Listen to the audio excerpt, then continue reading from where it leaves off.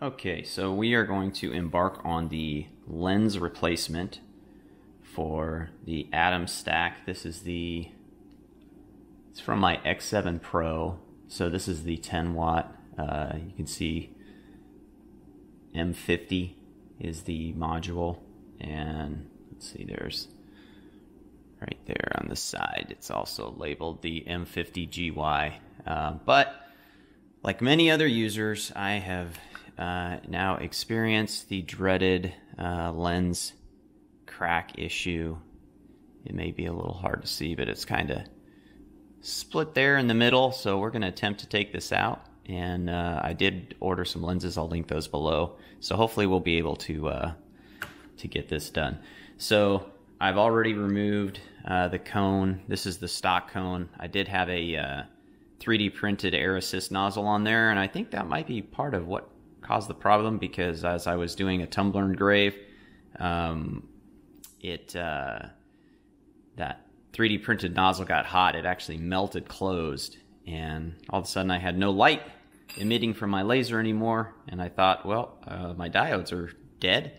But it wasn't that. It was just the fact that it had completely closed up the hole there. So this is one of the Allen wrenches that comes with it.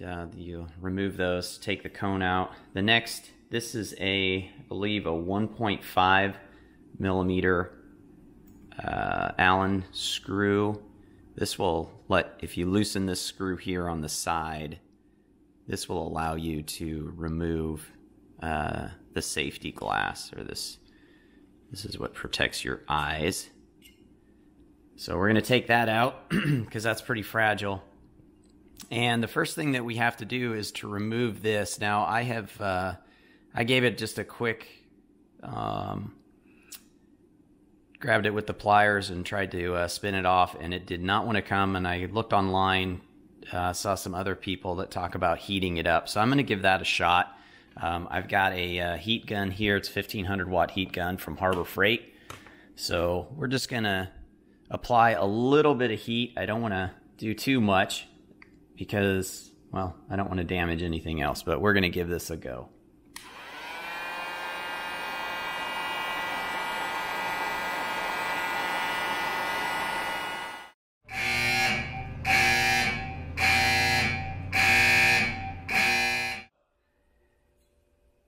First off, let me preface this with saying that you want to be extremely delicate in the repair of this. And you don't want to make the same mistakes that I did. And I'll tell you where I went wrong first of all. So this cap covers the laser module.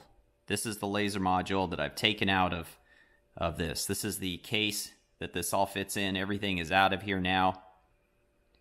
But the laser module, you're going to see this is kind of destroyed, but I think we're going to get it working again. So this cap goes on here. My first inclination is I took everything apart and I tried to loosen this, and it did not want to go. So I went online, I read about it, and they said, oh, just heat it up a little bit. So I got out my heat gun, did some heating up of it, and then I grabbed the pliers and I started turning. Well, obviously this is brass or copper, so it's a very soft metal. You can probably see the marks that I put in this just from, even though I tried initially to get, I put some rubber around it so that the pliers wouldn't bite in there too hard. But I couldn't get a good grip because I still had it in the housing here. And when all you've got is that little area to work with, it makes things a little bit challenging. So put the pliers on there and started cranking on this thing, and eventually started turning, and that's when I realized that this is just the sleeve. You can see the threads in there. So I think when I did that, when I started putting the pressure on it with the pliers, I probably slightly bent this out of circle or out of true. And I spent the next several hours trying to get the lens out of here. You can see there's all these little notches. I'm gonna go ahead and unscrew this. This took a lot of work. It doesn't come out that easy, or at least it didn't for me. So I don't know if you'll be able to see all the little notches that are in there, but the lens is actually at the very back, the back of this. So that's the we'll say the kind of the focusing lens. It takes that laser beam and gets it down to that very pinpoint so that it can do the work. Well, I ground down tools. I was trying everything to be able to unscrew these little rings in here, and I just could not do it. So that got me to thinking. I had already purchased what I thought was the replacement lens, and now I gotta there it is. It's hiding over here. I went online on the Facebook group, and somebody said, hey, the Atomstack is now selling these replacement lenses. And so I followed the link and I got these, I ordered them, and I was like, great. It was like $30 for 3 lenses. I'm like, hey, that's not too bad. $10 a lens. I'll have 2 replacements. So sweet. I got these in and I looked at it, and initially, I'm like, well, it's going to be a heck of a time to get these things out. But anyway, as I'm looking through this, I'm noticing that there's really no change, optically. It's like a piece of glass. And I said, that's probably, I'm a little bit worried. I feel like this isn't going to do the job, but I could definitely tell that my lens was cracked on the inside. So after going through all this work and not being able to get this out, I was like, well, maybe this is, maybe it's just makes such a small change that I'm not being able to see it, and I'm just gonna kind of throw caution to the wind. And so as this whole unit was still together, I basically just took this bit and then started rapping on it until I cracked the lens even more and broke it into pieces, and that's what you see left here. I thought, well, just putting this in place isn't going to do the trick if I still have the broken lens in place that's absorbing energy and heating up and, causing problems. So I'm like, I got to get the old one out there. I'll put the new one in. So I did that, put the new one in, fired it up again, and of course it really did not focus at all. So back to the drawing board. Well, I went back online, started doing some more looking around, and I found that Atomstack does in fact sell. This is actually for the, I think, X20. So it's a different laser module, and this is essentially just kind of an anti-reflective glass window. It's coated. So this is not originally on the X7 and probably not needed. Now, you can go on AliExpress and buy this piece with the lens in it, and it's I'm not exactly sure how I managed to do it, but I had a $30 off coupon, like $30 off, $30.01 or more coupon to AliExpress. Maybe it's because I bought these, I don't know, but essentially I think I got a 2-pack of these for $30, but with all the savings and everything, and shipping and tax and anything, it cost me like $5 to get these replaced.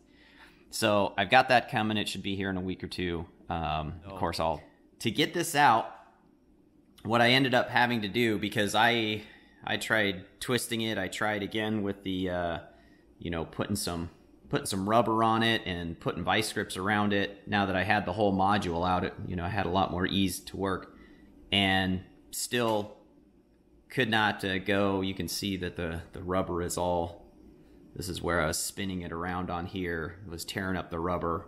I'm a little worried. Obviously, you don't want to get anything in there, so I'll probably need to do a little bit of cleaning, but hopefully we don't run into too many problems with that.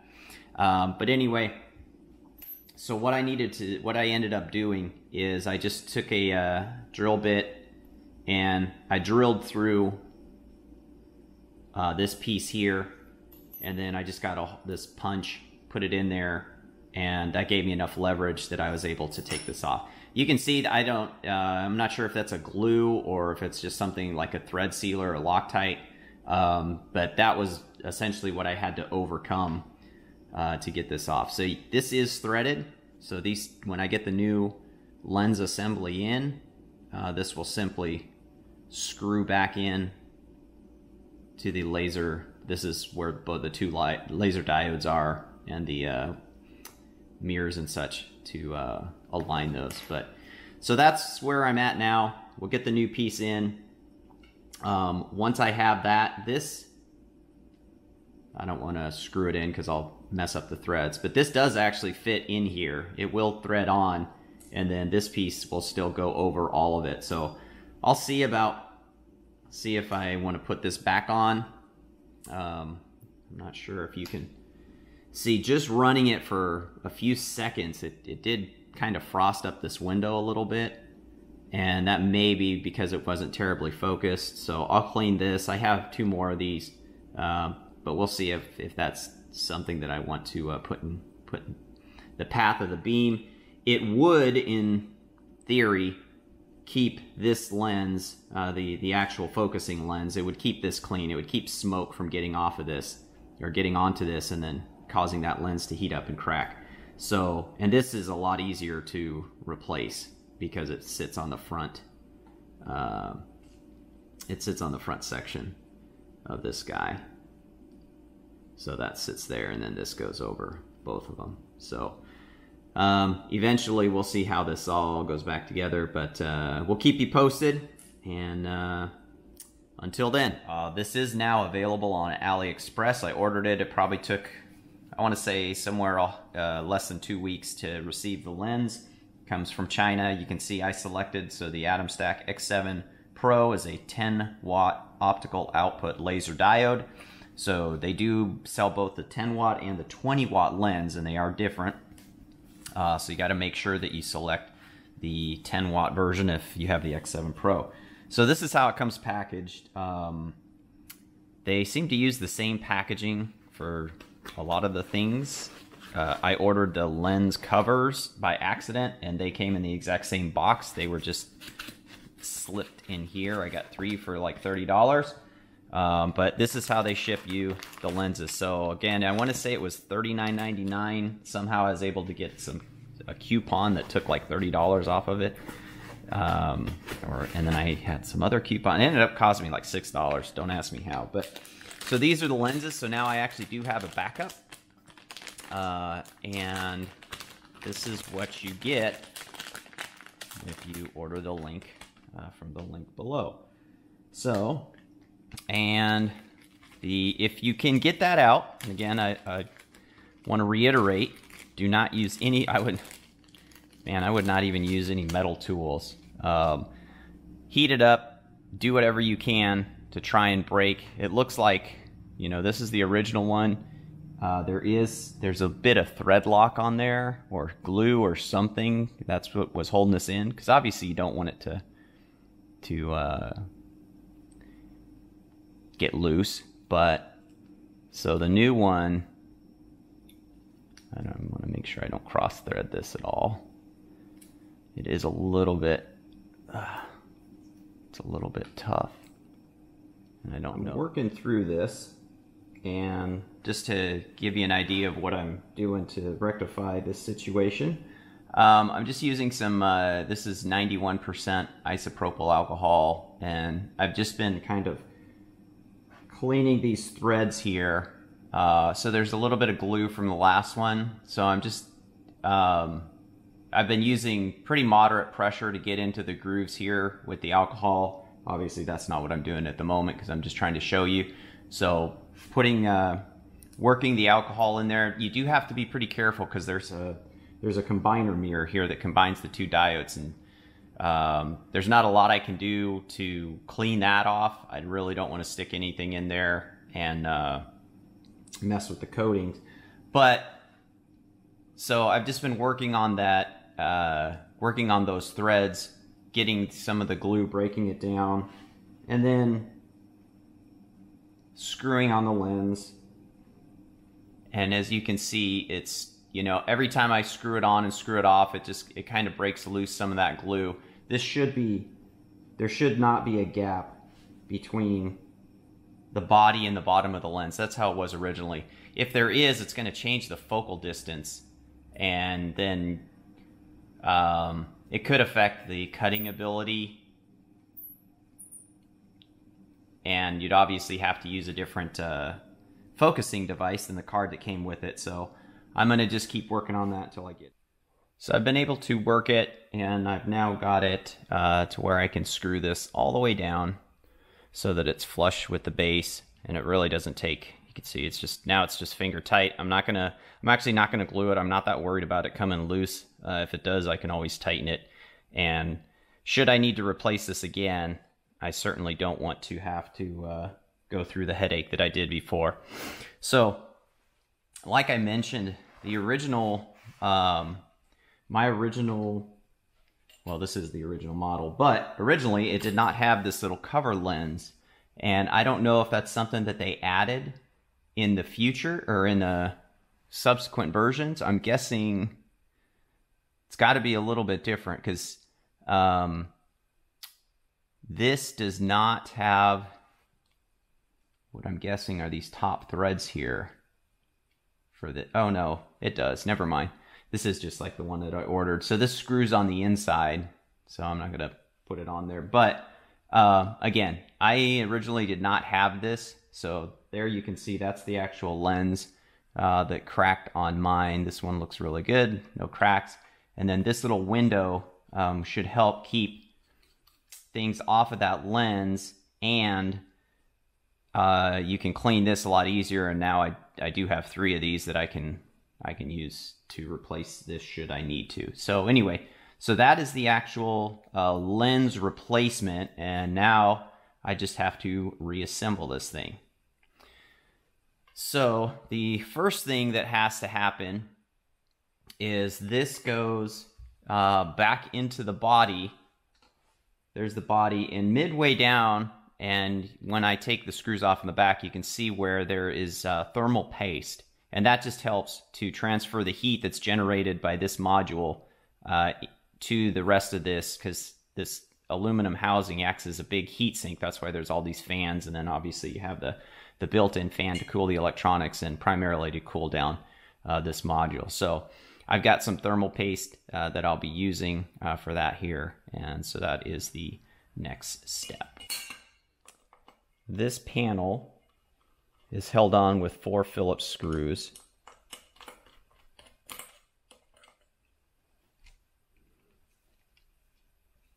Need a better screwdriver.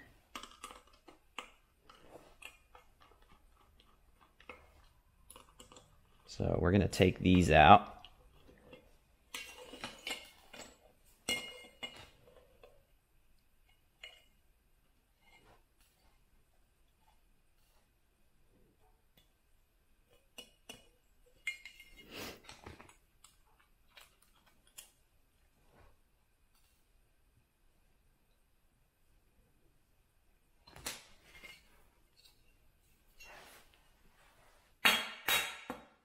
There we go. So that's the panel. You can see there's some residual thermal paste there, and then this is the slot that it goes into. So I'm going to go ahead and clean this up and then put the diode module back in. So we're going to apply just a little bit of thermal paste. I am using, this is just, I'll put a link below to something like this or similar. This is Arctic Silver. It's used for CPUs from last time I built a computer. So it doesn't take a lot. I'm just going to put a little bit down here. And we'll put a little bead on the side. So the module is going to push this around when it slides in.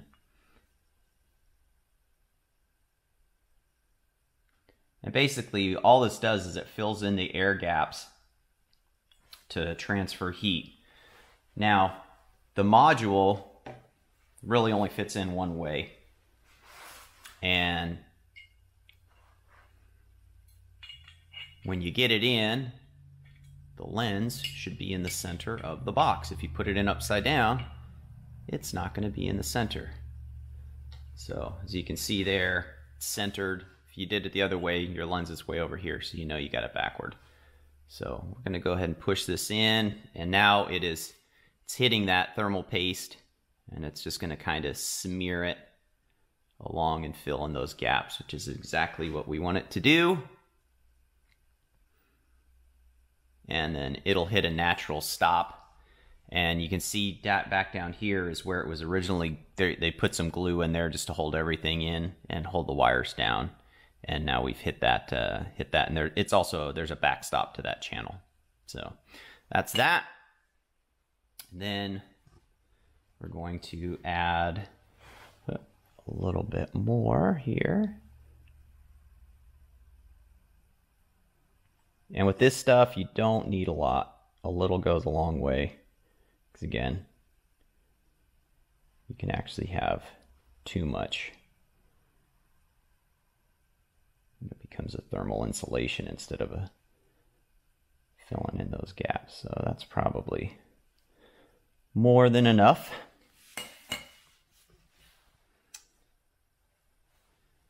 And then we will replace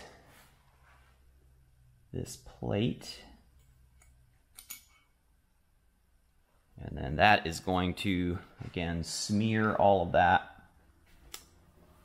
thermal compound. And we're filling in all those air gaps. I think I would have learned the first time.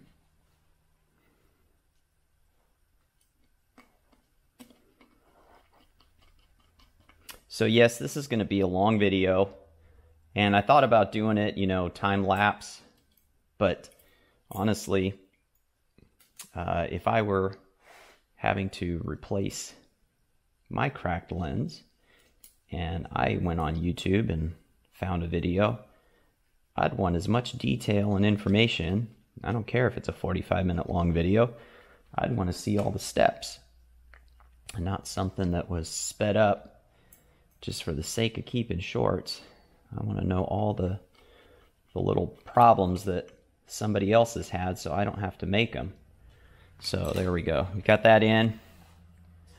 So I'm going to go ahead. Actually, I'll leave that on until I put on the cover and then put in my air assist. And I'll talk about the air assist in a little bit here.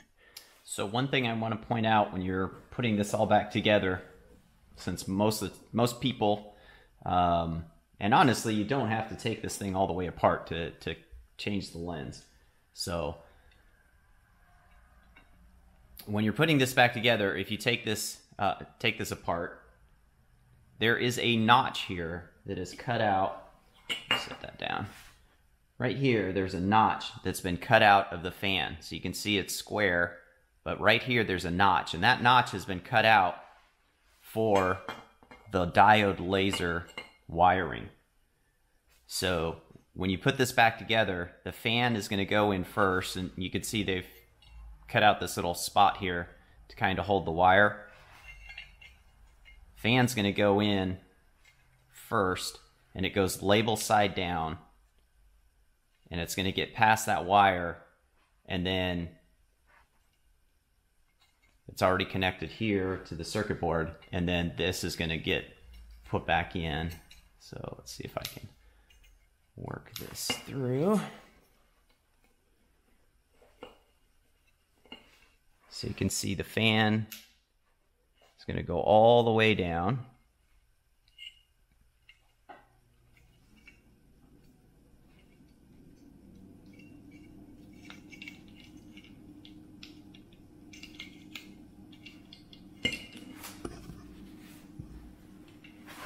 So now the fan's there. That's when we got to deal with these spacers. So those all have to go in. And the reason these are just such a pain is because you've got 2 sets of them that have to all get lined up as you put each screw through. So we'll cut back to this once I get it together. But I wanted to make sure that I pointed out that notch, because if you don't put this in right, you're going to be fighting that, and your wires aren't going to line up, and they're going to get pinched, and it's just going to be somewhat of a nightmare. Okay, so I put the spacers in there, and then just gently got them each lined up as I kind of wiggled the circuit board around. They're prone to slipping, so you just want to make sure that you've got them all lined up as best you can. And then in my case, the next step for me is to replace I took off the original, that clear plastic piece that went over this, because I 3D printed this Z-axis screw. So that's going to go in. It's got the notch there for the connector, and then I run an air assist tube, and that's going to go in there as well. One more thing to look out for when if you get to this level of a tear down and rebuild, is this is your hold down screw. So as I was getting it all back together, I noticed that the hole wasn't clear. So looking back here where this is supposed to pop out, I could see these wires from the laser diode. And so I had to take it all back apart. Sure enough, you can see that this goes right over there, and that's why they glue those wires to the side of the wall, to keep them out of the way of the screw. It's definitely not the most wonderful design, because you've got this metal screw with those nice sharp threads that are going right over those wires, which could short them out. So I'm going to just hot glue that back into place and cover those up, so hopefully that doesn't become an issue. But yeah, keep an eye on that. Don't let that happen to you, because that could definitely ruin your day.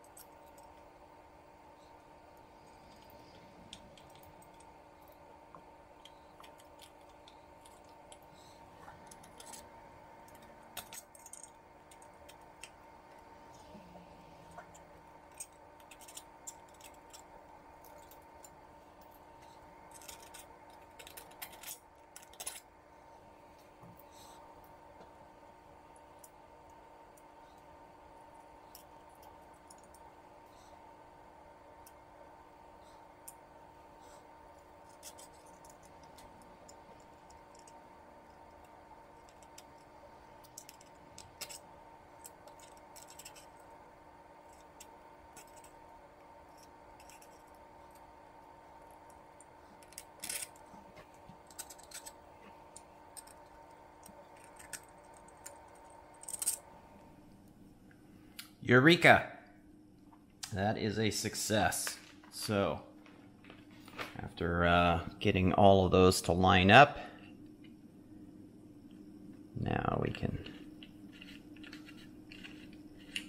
take these down, and we are on our way.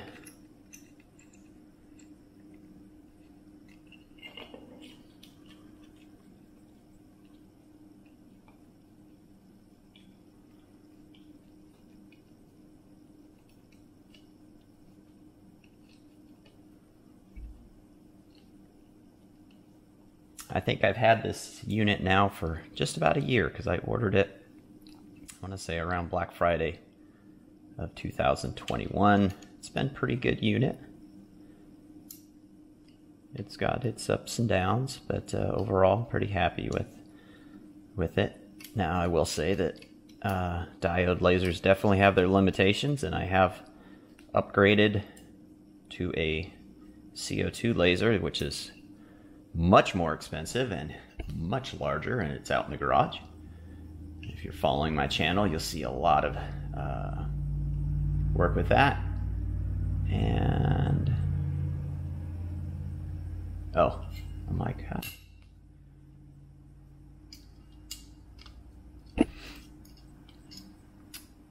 So there we have got that back together. We need to reinstall our laser diode. guy's gonna go right back. Probably don't even need the pliers.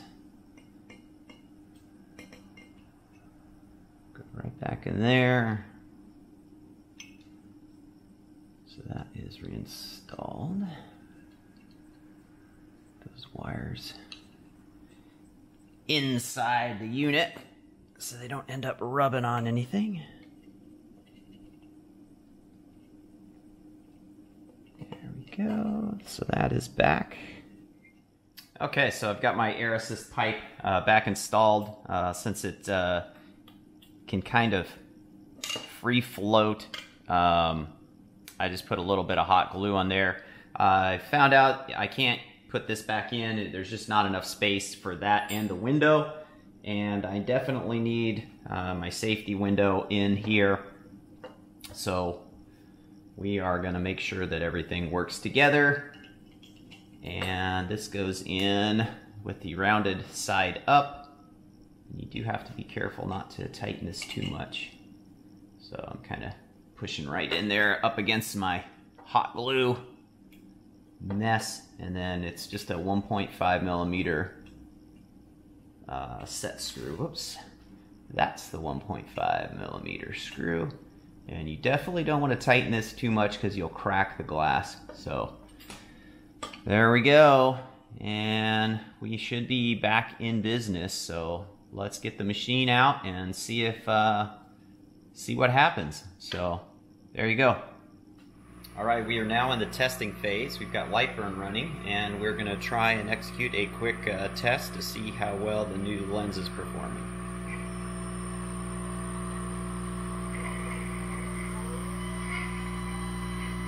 Well, it would appear that it is.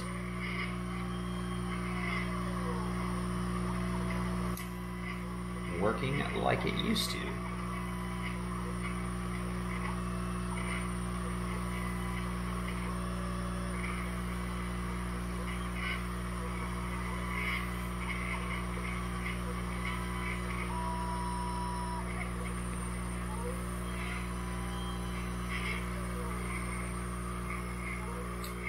As you can see, we got nice tight lines there, and yeah. I would say this is a success, and we are now back in business. So, awesome. Hope you enjoyed the video.